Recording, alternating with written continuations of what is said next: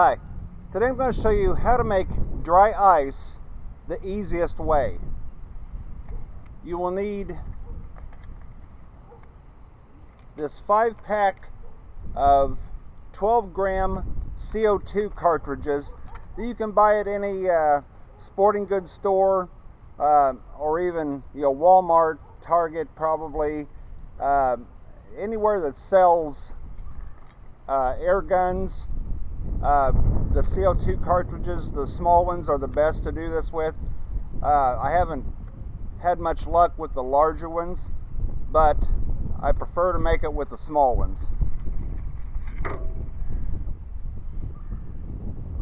You will need some sort of either a black sock or some sort of heavy-duty paper towel. Put the cartridge into some sort of a holder, preferably some sort of vise. Put the sock over the tip of the CO2 cartridge.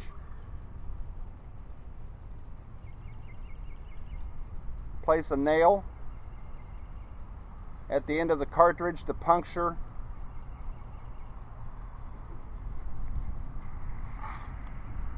Take a hammer,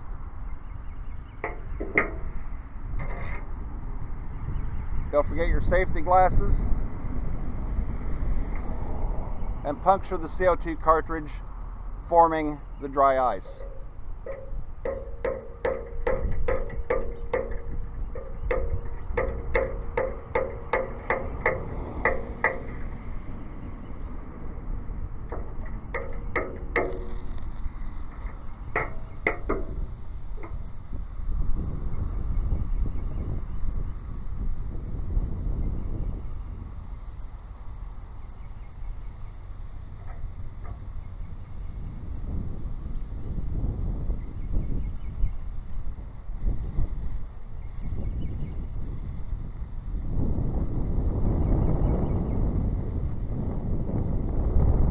Now, if I would have punctured it heavier, it would have come out a lot faster, but I just made a small hole.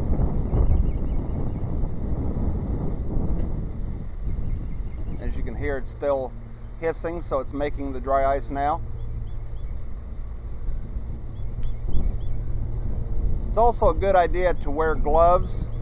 I forgot my gloves today, but this dry ice that you're making is 109 degrees below 0 Fahrenheit.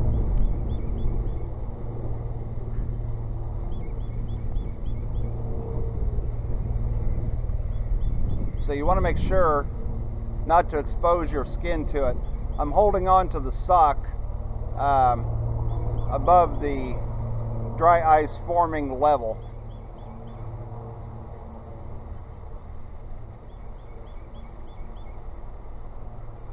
I must have made a super small hole in the cartridge because it's still forming.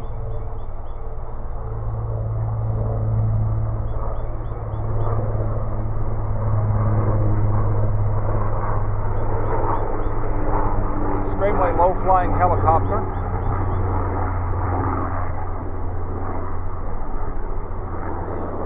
Okay, let's see what we've got here.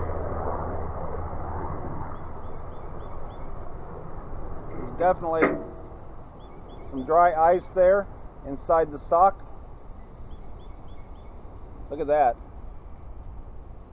That's a pretty huge chunk of dry ice right there. And I don't know if you can see it or not, but it's steaming because it's so cold.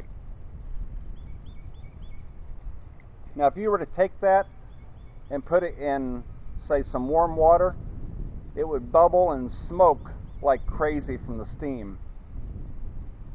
So there's a pretty huge chunk of very, very cold dry ice. So just be careful when you're making this. You're really not supposed to puncture these. It can be a danger, a hazard to you. So you have to know what you're doing, and you have to be very, very cautious when making this in this manner. Thanks for watching. Don't forget to subscribe. Follow me on Instagram at Brian Baxter Science, and I'll see you next time.